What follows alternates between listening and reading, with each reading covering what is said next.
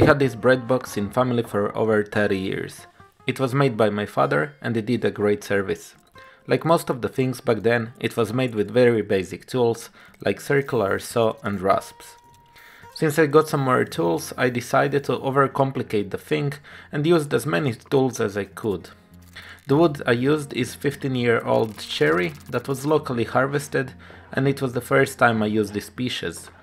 It was a bit twisted and cupped, but I needed quite thin material, so that was no problem.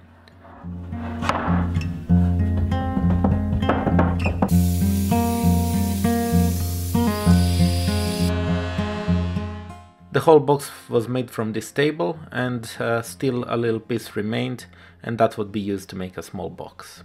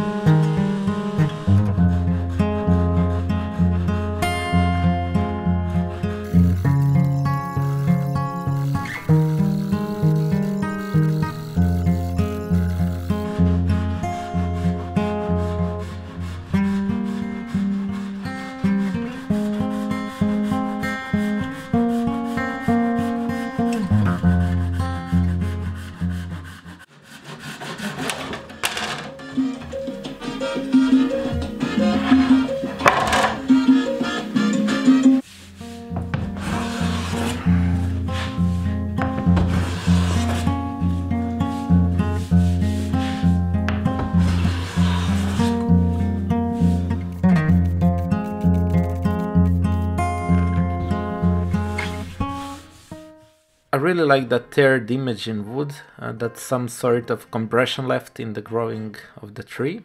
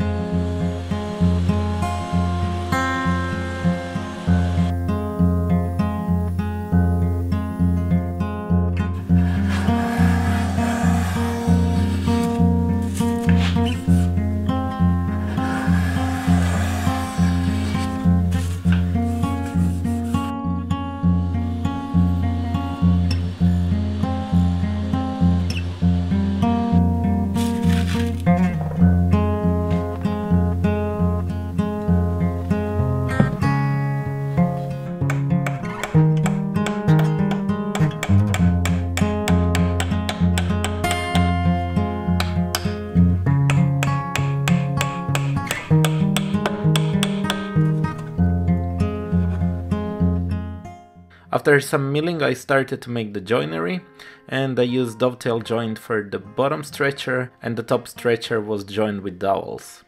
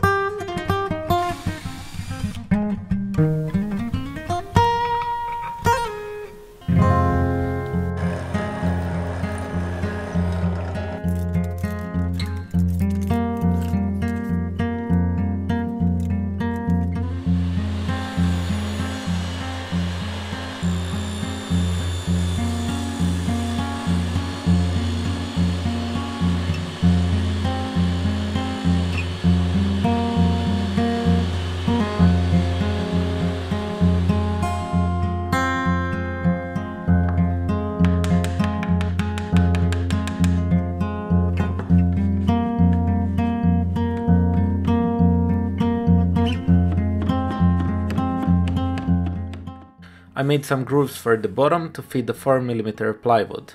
After some sanding and before applying a first coat of finish, I spotted some minor tear out that was easily fixed with a small box cutter blade by scraping the wood.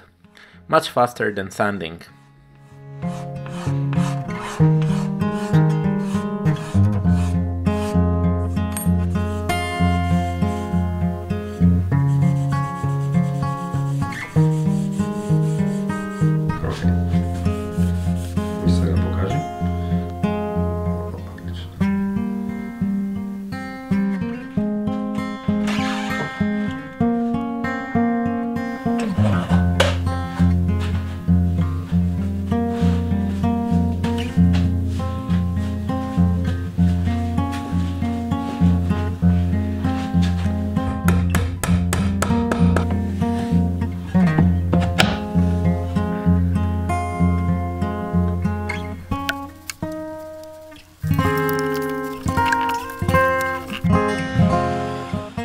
The little handle knob was made from small piece and I shaped it with fantastic Leogear wraps, and they're really a joy to use. I love those hand stitch rasps. They really make a difference and make you work faster. They're costly though.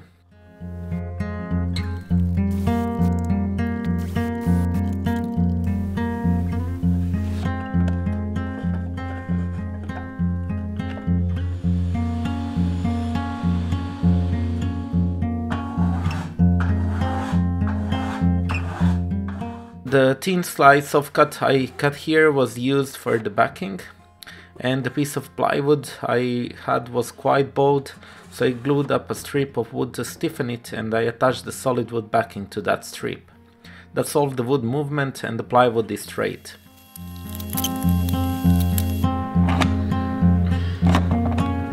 Nice!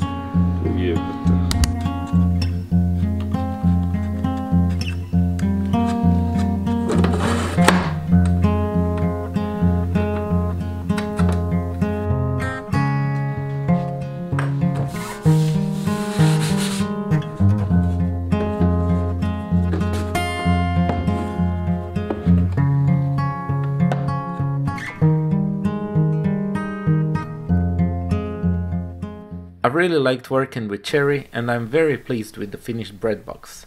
There, now give it a thumbs up. Down there below. I'll wait for you. Yeah. Please subscribe and if you can support me on Patreon. Thank you very much. See you next time.